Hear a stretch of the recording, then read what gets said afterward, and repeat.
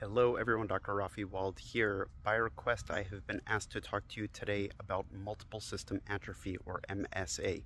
MSA is a complex disorder. It is considered a movement disorder because it is related to Parkinson's disease in a number of different ways. It is considered a Parkinson's plus syndrome, again, which means that it is related to Parkinson's disease, but it's a little bit more complicated than Parkinson's. It is also an autonomic nervous system disorder, which means that the autonomic nervous system is affected and demonstrates a number of symptoms with this disorder. One of the most common ones is orthostatic hypotension, which means that when people go from a sitting to a standing position, they become very dizzy and can even faint.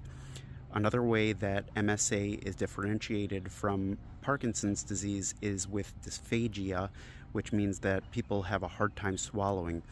It is a degenerative disorder, which means that unfortunately it does continue to get worse, and these days we do treat mainly the symptoms of MSA rather than the actual disorder itself. It is a serious and complex disorder, so if you or your loved ones have any concerns that someone may have it, I would encourage you specifically to see a movement disorder specialist neurologist about these issues because it can be complex to diagnose. I hope this information helps. I am looking forward to talking to you all soon. Bye-bye.